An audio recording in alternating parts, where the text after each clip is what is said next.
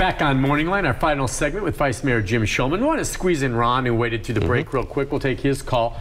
Ron, good morning. Hi, Ron. Yeah, I wanted to ask a question to both of you. Didn't Channel 5 do a news report on our guard up there in Davidson County that punched holes into coffee cups of the prisoners in Davidson County and that let that hot coffee pour out on those prisoners? Yet that guard was able to go to the police academy, and they said on his the report, if I read it correct, do not rehire.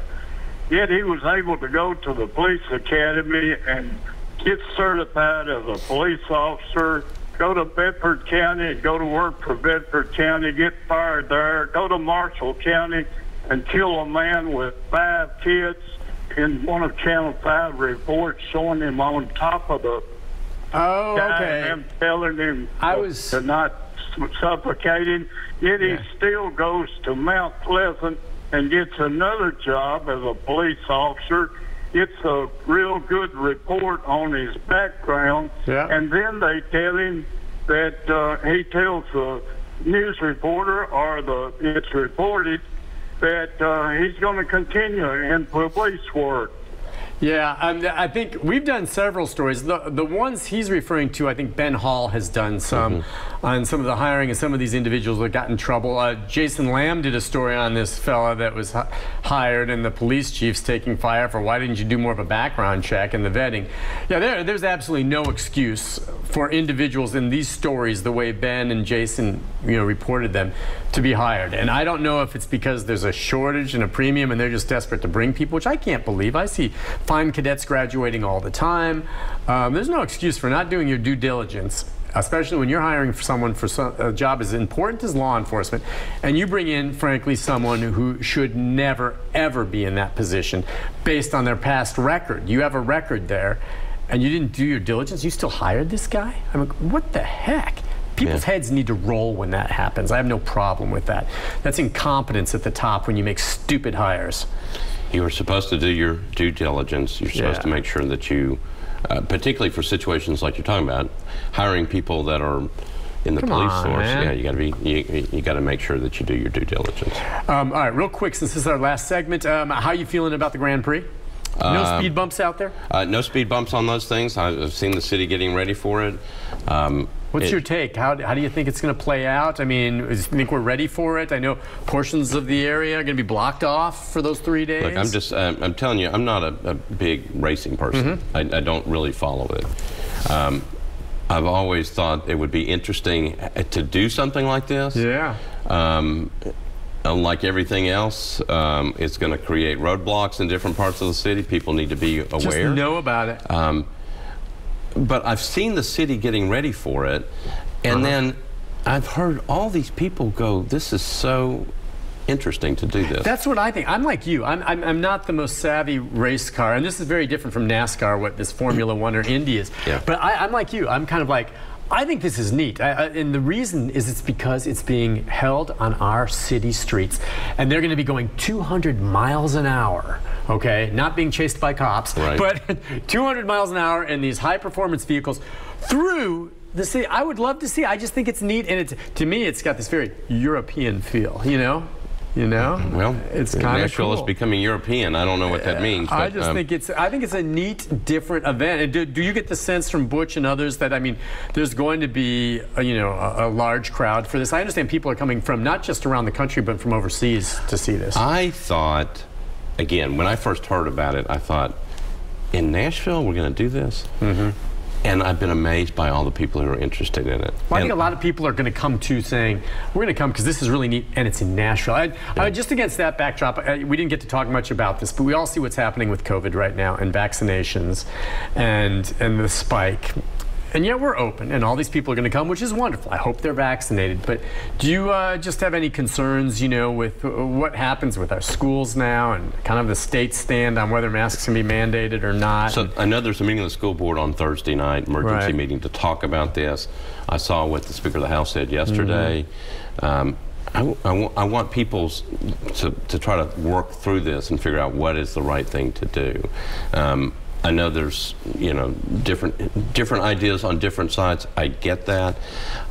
But in the end, we want everybody to be safe. So what is the proper thing to do? Now, I will tell you this. I think it is responsible for people to start refocusing on some of this stuff. I don't think we're going to go backwards. I don't think we're going to start, at least not yet, in terms of putting restrictions on. But I think you'll see me wearing my mask more. Yeah. Because I think I'm not sure what's happening with this Delta strain. I think we just need to be careful. Yeah. Just because, I mean, you know this, just because we'd like to think the pandemic is over, it's not. It didn't go away just because we all of a sudden opened everything back up. Which vaccine did you get? I got the Pfizer vaccine. Pfizer, and I got Moderna, so that's the 2 shots. And I'm like you. I mean, as vaccinated, if we get it, it will not be pleasant, but we should, of course, survive it. But we could be carriers of it. I wear this mask to protect other people.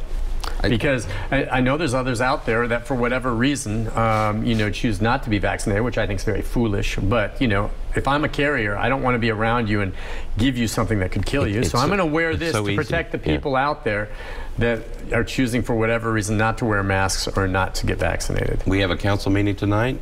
If you tune in, you'll see me wearing a mask. Yeah. Not mandated, but for people's safety, it's not that hard. Just wear one. Yeah, you just have to. But yeah, the school board meeting on Thursday. Anything else happening tonight with the Metro Council? No, we have a really long calendar. We have a lot of bills on public hearing. We have some bills on preservation of historic properties. I've looked through the calendar.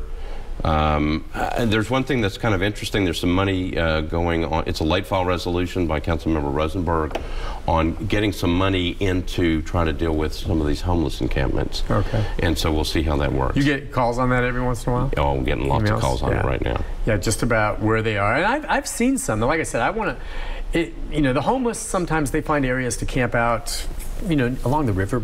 You know, and sometimes when I'm on the river, I'll look and you can see where they are, and you don't know that's there really unless you're on the river. Yeah. But then I've seen some other places where it's quite obvious that they're under a bridge embankment where a bunch of traffic going by, and I know there's certain guidelines. I want to help them, okay, but I also know they can't just be pitching a tent anywhere. Well, so there's a lot of focus, particularly out behind the Lowe's out on Charlotte Pike. Here's what I'll say. You got pretty extreme positions, but in the end, everybody wants the same thing. I think people want folks to be sheltered and to find a place to go. How do you do that? So you have to bring everybody together. So last week we had an issue. Emily Luxon was involved in reporting on taking homeless individuals experiencing homelessness with COVID out to the old jail on Harding Pike. Oh, okay. We finally got tired of everybody yelling at each other, and it's like, you know what, everybody to the table. And I don't think they'd been at the table very much before because they didn't know each other. It's like people on both sides to the table, let's figure out a solution. That is going to happen this week as well. And so I met with some folks on Sunday regarding situations out behind the Lowe's, and it's time we figure out a solution. Yeah. And because you can't just force everybody out, because then they have to go someplace else. Right. You got to come up with a solution to deal with not only the individuals who want to find shelter, but individuals who have mental health issues or whatever. It's got to be a comprehensive plan. And talked to Judy Tackett over at Metro Homeless Impact Division yesterday. We're going to try to focus on it and figure out if we can come up with something. Yeah. And I see the mayor tomorrow. I'm going to talk to him about it as well. Give him my best. I will. Just please do. And listen, we'll find out more about what happened with that shooting later today. But I think that you guys think you'll mention that in the meeting tonight? Yeah, we'll mention it in the meeting tonight. Yeah, certainly some part of it. And again, one loss of life. The only person we understand shot and killed in that case was the shooter. One person in critical that was injured, so we'll continue to monitor it. Jim, thanks for coming on. Sure thing. As always, it's good seeing you. We'll see you again sometime soon, all right? Okay. My friend, we'll take a break. Programming note about tomorrow right after this. Stay